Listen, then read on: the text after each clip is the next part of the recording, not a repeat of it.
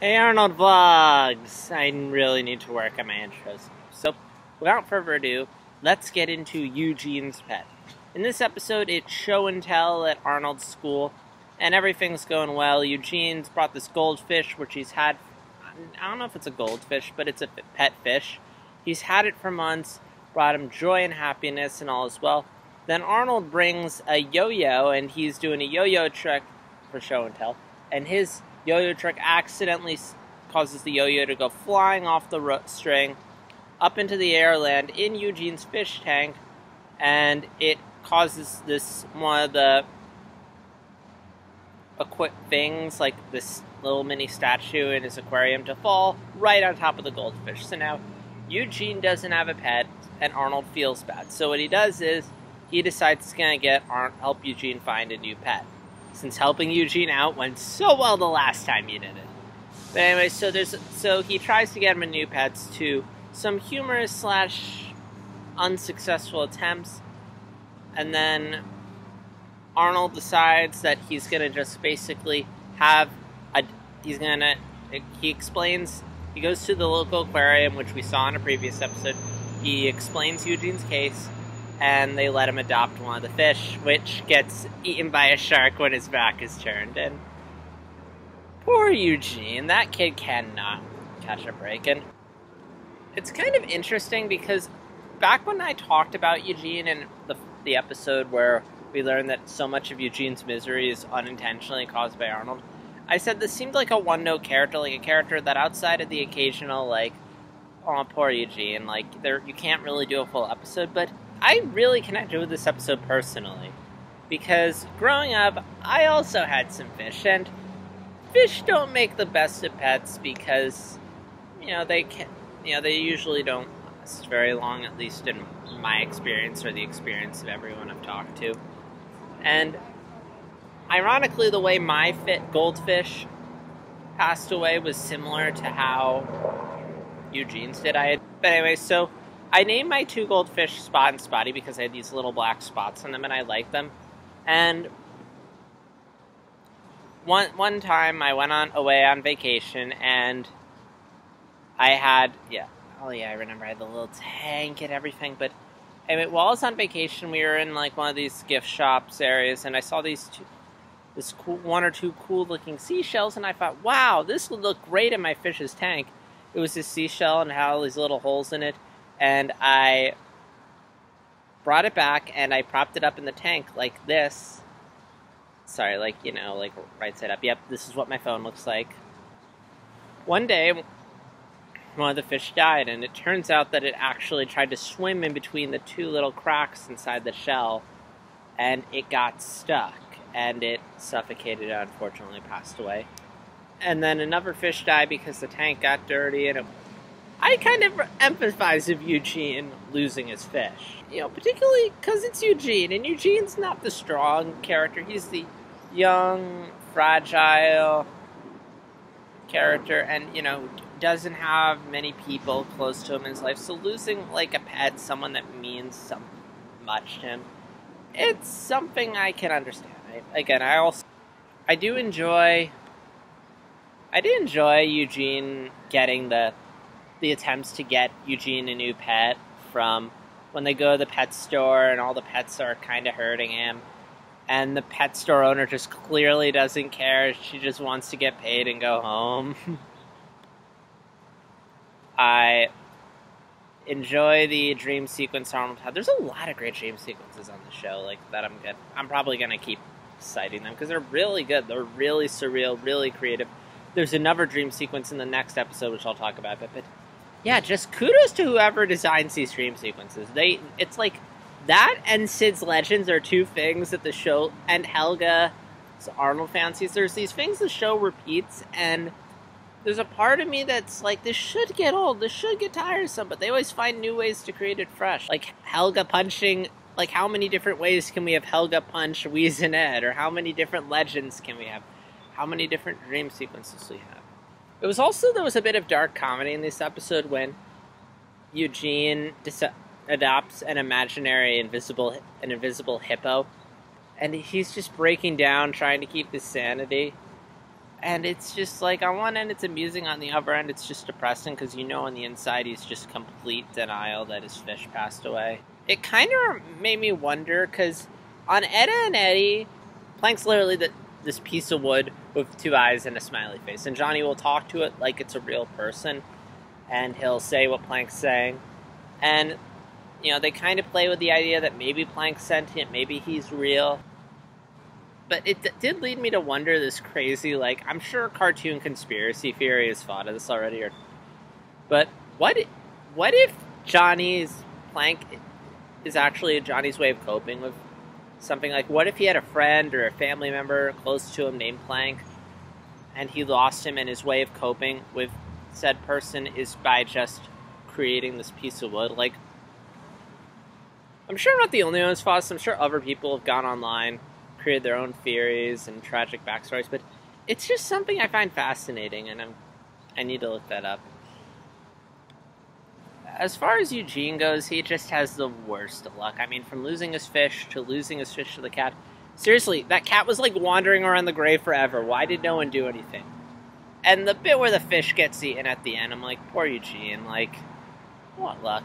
Although I do have to wonder, why would you put a shark in the tank with other fish? Like, wouldn't you want to separate the animals to make sure that, you know, if you're having animals in a shared tank, that you don't have the same animals that eat each other? Like, because, like, in Finding Dory, like, all the animals in those tanks, like, you know, they didn't have any cannibal problems. Like, they were all kept separate. Or, heck, I've been to aquariums before, and I'm pretty sure you have to, that's a large part of the decision-making process, is you sit down, and you decide what fish go in which tank, and you make sure that none of them eat each other, so things go well.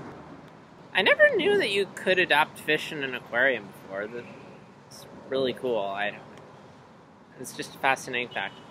But as you can tell, I enjoyed this episode. I mean, I could gripe about how you'd think Arnold would learn from the last time he tried to help Eugene that helping Eugene doesn't, but, you know, it leads to some entertaining stuff. This show isn't trying to be that serialized, so I'm not going to harp on it too much. And plus, you know, there's always the possibility Arnold just can't resist the urge to help people, because that's the kind of person that Arnold is. Arnold's the kind of person who would go out of his way to help people, even if he fails. He's the kind of, if at first you don't succeed, try again. And we've seen him stick up for Eugene before in the trial, so it wouldn't be plausible if he does. And since it technically is his fault, it wouldn't surprise me if he'd try to help him again. So the next episode is Monkey Business. In this one, Helga learns in class that if you come into contact with a monkey, there's this ancient legend of a disease that you could acquire from said monkey. So Helga dismisses it, but then she's like watching the circus money and it licks her arm. Helga starts to dismisses it first, but then she starts to realize she's having a lot of the symptoms that she learned about in class, and she starts to wonder, oh my gosh, am I getting this disease? Am I becoming a monkey? Am I gonna die from this monkey disease? And she starts breaking down, she makes amends, she writes a will, gives stuff away, and, you know, she thinks she's on her deathbed, and she asks for Arnold, and just as she's about to tell Arnold her feelings for him, Phoebe walks in and tells her that Helga doesn't have a disease, it's a bunch of baloney. Helga, in classic Helga fashion, just throws out whatever she was about to say and just tells Arnold, like, she's a jerk, but then she decides, you're okay. And yeah, I really like this episode. I mean, I am a huge Helga fan, as I've mentioned, like, so many times. And once again, this is something I could relate to, because psychologically, I think sometimes we tend to imagine we have a certain condition, we'll imagine all the symptoms, and we'll make them worse than they really are. Like, as of recording this, I have a little bit of what's known as TMJ, which is when your jaw hurts, and it's not that bad now, but it was really bad, like, a couple weeks ago, because my jaw was popping a lot, and I was a little curious about it, so I did some research online, and I found out that you might have TMJ. Side effects include such and such and such and such. And I was like, oh my gosh, I have TMJ. So then I started worrying about it, and worrying about it actually made it worse. And so then once I realized that, I stopped worrying about it, took an Advil like once a day, and then I was fine. So Helga, it is reasonable, and it does provide some interesting character drama, as it does lead Helga to almost confess her feelings to Arnold. I mean, there's that psychological feeling of, like, because this is a serialized show where things relatively stay the same, nothing really that life-changing happens to the characters, like, they aren't really forced into a situation where they're forced to change. So when you put, like, this isn't like Star of the Forces of Evil, where there's constant things shaking the show up, so the characters are constantly changing. Like, this is back in the 90s, where Helga's going to stay the same. But it was interesting to see her come close to changing. Like, she almost confessed her feelings to Arnold. Like, if Phoebe had just waited, like, another second, Helga would have admitted that she loves Arnold. But alas, that we have to save that for another day. And, like, in the back of my mind, I, like, knew, okay, Phoebe's probably going to bust in at the last minute and ruin the moment, but, you know, I couldn't help but be on the edge of my seat and then be like, oh, come on, when she didn't. I did like, though, that Helga said she was okay. That was a nice little bit of, I don't want to say character development, because doesn't seem like the kind of show that's interested in character development, but it was a refreshing change from the typical Helga about to say something nice and then she throws it out and just says something negative to Arnold. And once again, there was a great dream sequence. It was very surreal, from the lighting, colors, the use of the townspeople. Again, like, when this is over, I'm probably going to have to do, like, a top 10 or something of my top 10 favorite all dream sequences, because there are a lot. They're surreal. They really dive deep into the characters, and I just love them. Little tidbits I remembered from this one. We got to see Phoebe's house for the first time. I don't think we've ever seen her house before in the show. But we did get to see the porch. We did get to see what looks like a room. It looks like Phoebe sleeps on the floor. And we also, I think this is the first time we've learned that Helga's dad sells beepers. I knew he did a business, but I don't think they ever specified what it was. But, yeah. And then the last episode I'm going to talk about is Big Caesar. This is another Legends episode. This one concerns a fish named Big Caesar, who supposedly has been around since the dawn of the dinosaurs, and due to plate tectonic shifts, he got trapped in this little lake area in the middle of the city, in what I assume is Central Park. I could be wrong. And so, anyway, there's this big fishing tournament coming up, and Arnold and Gerald are dead set on catching Big Caesar, and Grandpa gets involved. He recounts his old war stories, so anyway, Arnold and Gerald get onto the lake, and in an amusing bit of fate, the only boat available left is this little swan boat. And surprise, surprise, they have, like, just at their lowest point, they have Caesar on a line and pulls them around, but eventually they're able to capture him. But out of guilt, realizing this isn't right, this isn't fair, we're kind of doing animal cruelty, or in this, wouldn't it be fish cruelty in this case? But anyway, they let him go, they take their pride, and Grandpa, back when he was young, he encountered Big Caesar, and his pole got stuck in him, so before they let him go, they take that out of Big Caesar's side and give it to Grandpa as the proof that we saw Big Caesar. And again, another charming episode. It reminded me a lot of this one episode of The Simpsons where Homer and Marge go for marriage counseling, and the area where they're by has this giant catfish lake. And Homer hears this legends about this fish that's seemingly uncatchable. And he sneaks off, winds up catching it, and then lets it go because it represents how he basically screwed over Marge. And so he basically just throws it back in the lake to prove that he cares more about Marge than about catching a fish. It also kind of reminded me a bit of Old Man in the Sea. You have the guy catching the big fish, but loses it before he gets home. Like, even the way they capture the fish, Big Caesar kind of reminded me of Old Man in the Sea. And again, like any episode, it was predictable, but again, just, there's such charm and heart to it that I really enjoyed it.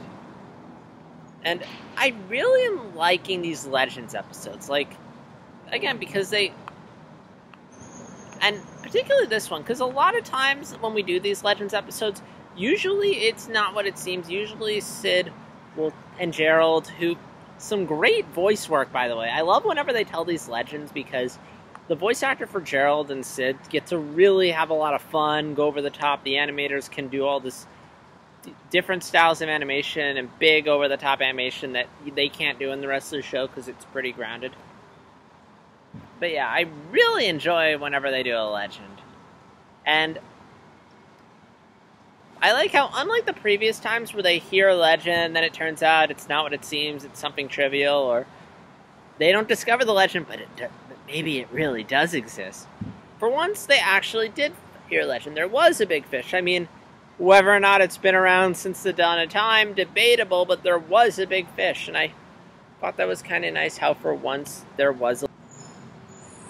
And, you know, on top of that, we also got one of the Grandpa flashbacks, which was also good, and I love the design of the fish. It's freaking huge, and it's just... And it has this smirk on its face, and oh my gosh, it's such good animation on it. And as always, you had Arnold and Grandma Arnold's grandparents in the back doing their thing, small doses. Like, I love how Grandma's a pirate. I love how it turns out the parrot's actually real. Arnold and Gerald using their clothes as sails was very creative. And yeah, I don't have a ton to say on this episode other than that it's just another fun Legends episode. And I think I'm going to cut it off here. Next time I'll do Ransom and Miss Perfect. And then once those are done, next up we have Arnold's Halloween. I'm really looking forward to that. The 20-minute episodes tend to be really good on this show. So, do you like fishing? Do you ever had a fish as a pet? And have you ever encountered anything like what Helga went through? Share your thoughts on those or any additional thoughts you have on these episodes or anything I said. And stay tuned next time where I talk about 2 more episodes before going into that big Halloween episode. So, see you later.